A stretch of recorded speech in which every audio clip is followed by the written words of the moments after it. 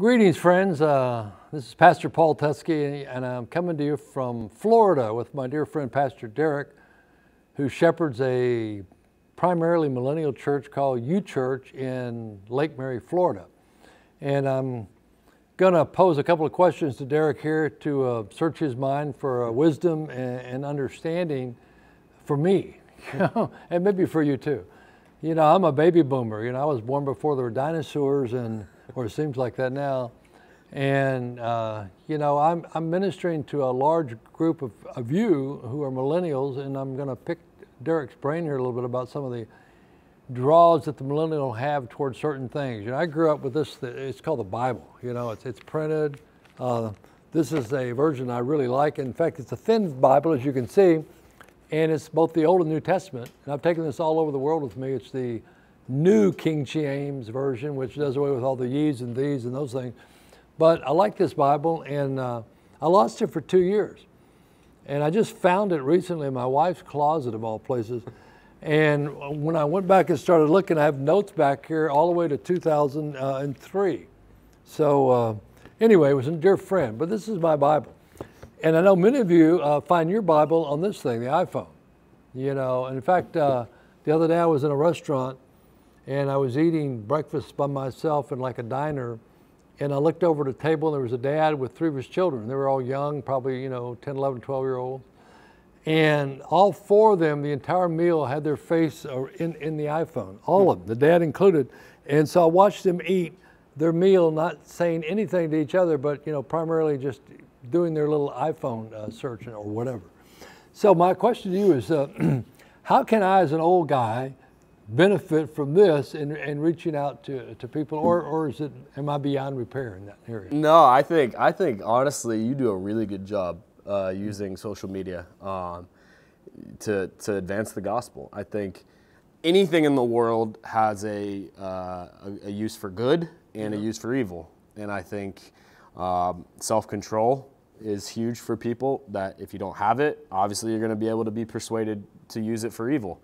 But I think you use it very well for getting the gospel out, for sharing things, for getting good news out. And I think that's the way that you can redeem anything that the enemy wants to use for evil for good. You know, I started this social media ministry in January 2020 and from scratch. We really had nobody, and now it's got several thousand followers on Facebook, and it's Paul Teske Ministries on Facebook, go there, and also through eBlast. But I've also realized that it's a way of reaching the world. I mean, we're going to, right now, we think we're going to hit 2 million people in 2021, and we have a growing number of people in Pakistan and Afghanistan and Vietnam. And so, and many of those people are in the millennial group or in the next group above that. But what would be some of the messages that people in that age group, your age group, would be interested in hearing about, you know, and solutions to problems in their lives? I think the biggest thing that's resonated with me, and before we started U Church, we were a college ministry. We had a college ministry up in Volusia County, right next to a college, Stetson College, up there in DeLand. And all we started doing was just talking about a personal relationship with Christ. And I think the biggest issue for people of my age, you know, back in the day, I think it's Gen X and boomers were taking their kids to church against their will. I remember I was going to church all the time. You know, we would go to churches that were hours away, and I'm like, we passed 15 churches. Why can't we go to any of those? Why do we have to go? And we were always dragged to church. And so I always looked at church as something that we had to do. Right, and the millennials, there is a good group amount of people where that's how their background is. You talk to a lot of them, and yeah, I used to go to church, and then now they're old enough to make that own decision, they don't go. And so when we started that college ministry, all we started doing was talking about that Jesus loves you and wants a relationship with you. He's not wanting there to slap your wrist when you do something wrong. He wants to like be your loving father. And that just like went over their heads at the first couple of times, because it didn't line up with anything they've ever heard. And so I think just preaching the unmixed gospel, just like flat out, here's the love of Jesus as he wants to do. It's not here, this, add to this, let's make it better, let's spice it up. Just the gospel of Jesus Christ transforms everybody. And that's what this generation needs. I think if they can get to a point in their lives where the gospel is enough and Jesus is enough, that no matter what they go through, like they don't need a topical message, they just need more of Jesus. Yeah. It's going to change their life. You know, it's interesting. I read a devotional every day called Utmost, or My Utmost for His Highest by Oswald Chambers. Do you know about him? I've heard about it, yeah. He's, you know, he was born, I think, in the 1800s and died in 1917. But this age-old devotional that's 365 days a year, you know, speaks loudly to me. And he made a comment in one of them. He said, if you don't preach the gospel, which is Jesus Christ crucified and risen, you have no message. Correct. And he said, churches today are telling all kinds of stories and talking about everything else but Jesus Christ crucified and risen. Yeah.